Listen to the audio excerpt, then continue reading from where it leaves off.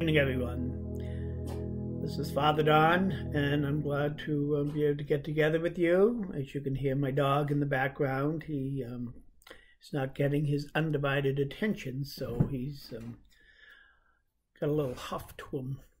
So he hears a little bling that goes on to my computer, and he knows I'm talking to other people instead of him. So the people have been chasing me for more teachings and things like that and masses, and so I'm trying to keep up with it all. And as we gather in this session, there are just two things I want to focus on. And again, as we continue along, as you know, the governor has decided to reopen some of our places, haircuts and whatnot. And we'll see how that goes. Those places that have reopened have experienced some upticks. And again, we don't want to get this started all over again. The other thing, of course, is the interstate travel. We have people going from New York to Florida and causing all sorts of havoc. So we'll do our best, and hopefully God will get us through this. I'd like to reflect on a Office of Reading that comes out from St. Gregory of Nyssa, NYSSA. St. Gregory does a great reading in the Office of Readings for Monday of the 5th week, which was this week, past week. And again, it just, looking at my notes in the margin, I wrote excellent. So it must be something that I want to refer back to. But before I get to that, let me just get to one of those Psalms that I love. And like I said 1,000 times, Psalm 27. My dream, again, is to do what I can do as being a good Christian and as a priest. But the Psalm 27, one of my most favorite lines, again, and also it's in a song form, which I hope to have at my funeral someday. And it's based on this phrase: "There is one thing I ask of the Lord, for this I long, to live in the house of the Lord all the days of my life, to savor the sweetness of the Lord, to behold his temple." So again, just a beautiful phrase. We realize that we don't belong to the world, and also that what we experience is only temporary, and we hope to be able to keep focused. The fact that God doesn't say we can't be in the world, we can't live a good life here. What he's saying, he wants to be a part of it and protect us like any good parent would from being harmed. So again, but our destiny, we have to make sure that each and every decision we make in the course of a given day does not disrupt or turn us in the wrong direction or up the wrong road or street or up against a wall. That our destiny always has to be the kingdom of heaven. So our dream and our destiny is always to live in the house of the Lord forever. And whether it's here on earth or in heaven itself. And this is our goal. So let's keep that in mind. Let it be your little mantra for today. That's Psalm 27. One thing I ask of the Lord, for this I long, to live in the house of the Lord all the days of my life, to savor the sweetness of the Lord, and to behold his temple. Sums up everything about the Christian life. So, getting back to St. Gregory, a great writer, of course, of the church. In the Office of Readings, it says, "The reign of life has begun, the tyranny of death has ended. A new birth has taken place, a new life has come, a new order of existence has appeared. Our very nature has been transformed." Wow, does that capture Easter or what? We're still celebrating the Easter season because there's so much to unfold, like the other seasons of Christmas and even Pentecost, to say, what does this event mean? And again, how can we explain it? And it takes weeks for us to unfold some of these ideas and what they mean and implicate for us to live life and also establish in our church. So a new life has begun. Okay, rising from the dead is pretty cool. And again, it is a new life. But talking about someone coming into the world who took on human flesh. He didn't have to, but he did, our Lord Jesus Christ. He took on human flesh to live the life that we experience each and every day, its ups and downs, its hardships, its acceptances, and its rejections. And again, nobody knew more than he when he was hanging on the cross for no reason, except man had nobody else to blame. So they blamed God. So again, this new life has begun. His rising from the dead is something that establishes Christianity. Of the two feasts of the incarnation of Jesus coming on, taking on human flesh, that's the incarnation at Christmas. And the fact that he rose from the dead is also a highlight of his ministry. If we had to choose between the two and see which one we had to celebrate, as you know, Christmas has become so commercialized. Even Easter is a rite of spring, and Easter eggs and little chickies and again all those signs of life. And again, Catholic Church celebrates the Easter resurrection of Jesus. So this new life is something beyond what we have always known, and the fact that we live and breathe and die. It's basically the human existence. But again, a new life has begun, and since Jesus rises from the dead, and then shows himself, and then eats with the apostles, and then dines with them, and instructs them, and challenges them, and exhorts them to receive the Holy Spirit so they can continue to do the work. This new life has begun. As of the resurrection, you'll be sealed by the Holy Spirit. But the sentence says, the life of reign has begun, the tyranny of death is ended. So by being Christian and believing in Jesus and following him as the way, the truth, the life, we can experience eternal life. This victory over the tyranny of death.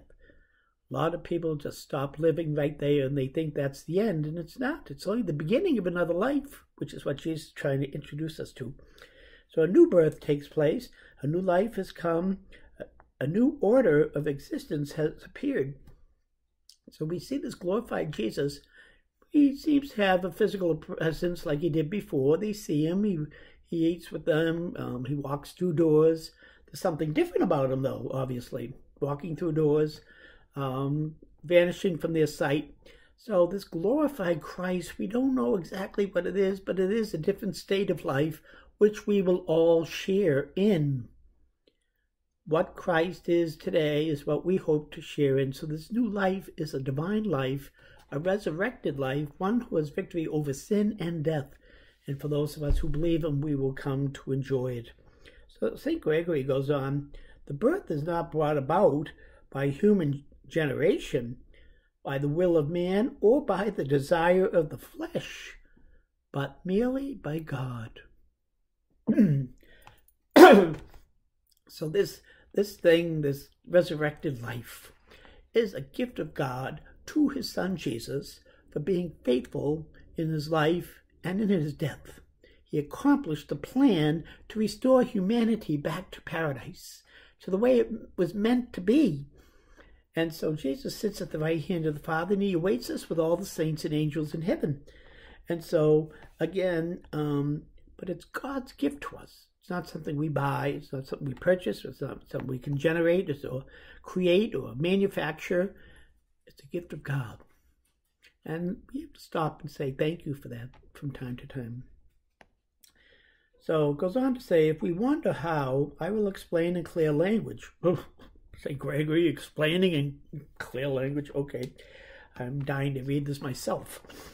It says, faith is the womb that conceives this new life. Well, we can get that from our human existence as well and understand that. Baptism, however, it says, the rebirth by which it is brought forth into the light of day. The church is its nurse. Oh, I'm drooling. I love this stuff. So again, we see the church as being a means of bringing the child out from the womb of death, allowing it to be baptized in the waters of life. And again, from the womb, this is bringing the child out from darkness of sin and death into the light of resurrection. So we share everything we need right then and there. When the baby's baptized, as I said 1,000 times, when the baby is baptized, we are holding a saint. There's no sin in the child. If, God forbid, I drop the baby on its head and drown it or something, or accidentally, those terrible things that could always happen, I suppose, but don't, thank God. But if something would happen, that child just had sudden death syndrome or something, that child will go to heaven immediately because there's no sin. He's not old enough to go outside the church and immediately sin. It's not his will. He's disposed toward God. We're holding a saint at that time at baptism. Our job is to keep that child a saint. It's not always easy, but that's why we have the sacrament of reconciliation and communion. So what happens is that the church is the nurse, its teaching is the milk. The milk, the teaching, is the instruction that allows the child to be nourished with vitamin A and vitamin D, those things that build up the body and the soul. So its teachings are the milk, and the bread from heaven is its food. Of course, we receive communion, the Eucharist, the Holy Eucharist is the same food that was given to the apostles, same food that was given to all the saints that preceded us. Why would we change? Why would we look elsewhere? It's only one way. I'm sorry. So again, this is the wonderful gift of our Eucharist in the real presence of God. And then it says, the food is brought to maturity by the practice of virtue. Okay, that's living the life. Okay, if you receive Christ, you should go out and show the world that you are Christ by your words and actions. So the practice of virtue, the good life, not the evil life, but good virtuous life, as opposed to vices, is lived out by the Christian. It is wedded to wisdom. So only, as Jesus used to say, you fool, when he said the fool, that was the lowest of the low. I mean, you were not filled with wisdom when Jesus called you a fool. When everything is right in front of you and, it says, go to this green light, follow this road, and you will get to heaven, and you don't do that, there's something wrong up here. And again, it could be temptation, it could be any number of things, just following the crowd, or what today's generation says is, the way to go. Well, if it is, then what happens to all those other generations prior to this generation? This generation isn't any smarter than the last one. So again, we have to take this collection of wisdom over the centuries and to produce a pool or a source for wisdom to be drawn, okay? And so it says it gives birth to hope. So again, a lot of people, when you see all these people arguing with the church and have a little fix with this pope or teachings of the church or something, they're filled with anger, first of all, and they get a little chip on their shoulder about this or that. But are they hopeful? Just take a peek at that. Are they hopeful people? If their way is the way for us to follow, then we should follow it. But if the way of Jesus is the way to follow, then let's follow that. Then we'll be filled with hope. Okay? Its home is the kingdom, its rich inheritance, the joys of paradise. Its end is not death, but the blessed and everlasting life prepared for those who are worthy. It's not just for everybody, folks. Not everybody's seeking it. Not everybody wants it.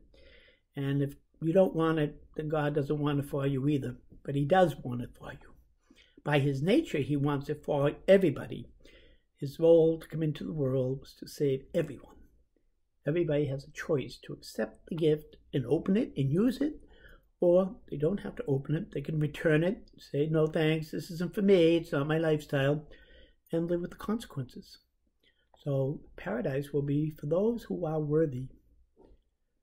So again, this is the day the Lord has made, a day far different from those made when the world was first created, and which are measured by the passage of time. So again, we saw the day, the first day, the second day, and so we start seeing this creation of time and space difference and, things that God created in our world We're not all the same, and we're not meant to be the same. But again, there's something going to be eternal, it says. That's basically what it's saying. It's not going to be measured by days. It's going to be just be. It's just going to be paradise, okay? So there won't be any question of checking our clocks and see if where we have to be at 5 o'clock. We'll be safe. So this is the beginning of a new creation on this day. As the prophets say, God makes a new heaven and a new earth. What is the new heaven, you may ask? It is the firmament of our faith in Christ. What is the new earth?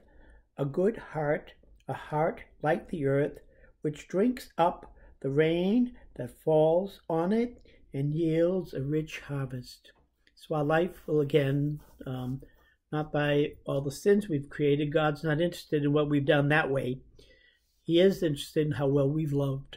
So again, practicing virtue and being grateful, and again, expressing our love of God and neighbor is the journey. In this new creation, purity of life is the sun. The virtue are the stars, transparent goodness in the air, and the depths of the riches of wisdom and knowledge, the sea. Sound doctrine, the divine teachings, are the grass and plants that feed God's flock. The people whom he shepherds are keeping the commandments is the fruit born from the trees. So if God gives us a tree of goodness, we can only eat goodness, and we should produce goodness for those that follow us.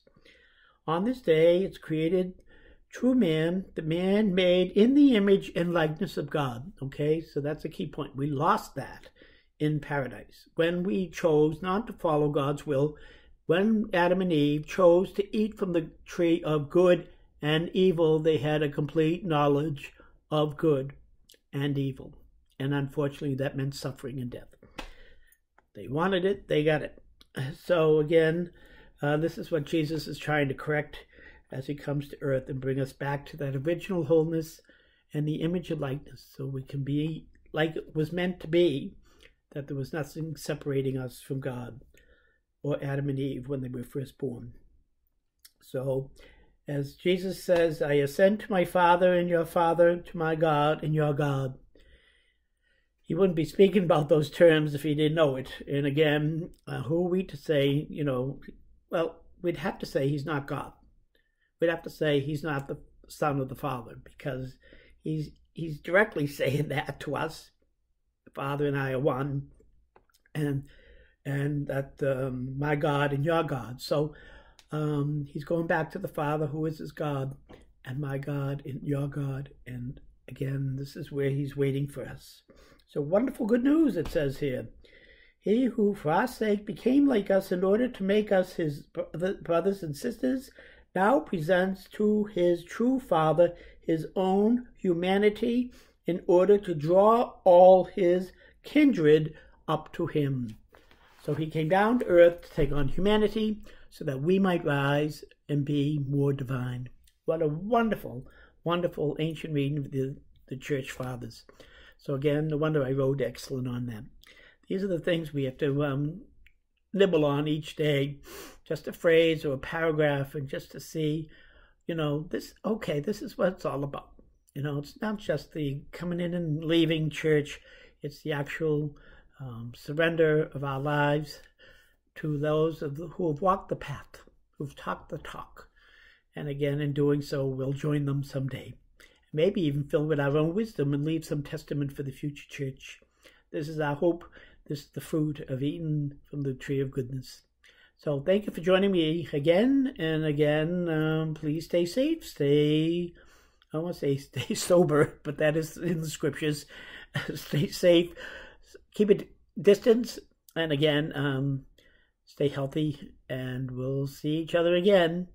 And until that time, let's give honor to our Blessed Lady, whose month of May we honor her as the Mother of God and our spiritual mother. Hail Mary, full of grace. The Lord is with thee. Blessed art thou among women, and blessed is the fruit of thy womb, Jesus. Holy Mary, Mother of God, pray for us sinners, now and at the hour of our death. Amen. And may Almighty God bless you, Father and the Son, and Holy Spirit. Amen. Saint Joseph, pray for us. Have a great day.